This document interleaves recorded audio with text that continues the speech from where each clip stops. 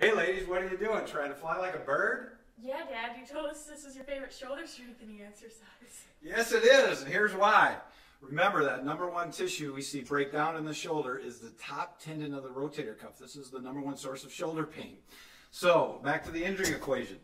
That tissue breaks down when the forces on it are greater than what it can resist. In a previous video here, we showed 3 tips for reducing forces on that tendon.